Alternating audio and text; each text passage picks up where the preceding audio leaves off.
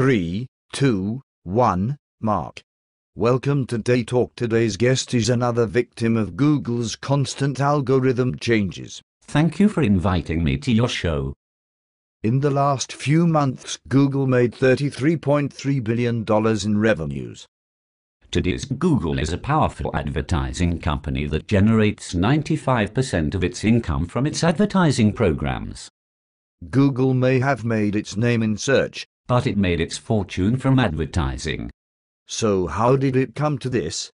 How did Google lose its way? During the Panda updates, one thing has been positive for Google: their ad revenues. Is it Google's plan to mess up organic search and the entire internet marketing industry? I would have to say yes.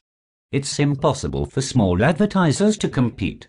The playing field is tilted decidedly towards the side of big business and paid advertising. Is Google's new advertising structure destroying the sanctity of search results? Now when you search something, the field contains either a paid ad or links to yet another Google page wrapped in ads.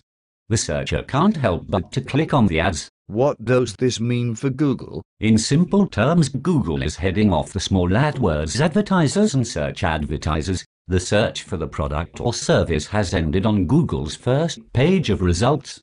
If they have it their way, the only one making any money will be Google and large advertisers that can afford the paid keywords. And since Google controls the search results, your website content only helps Google target the consumer. That's all we have time for. Thank you for watching Day Talk. We will now return you to YouTube.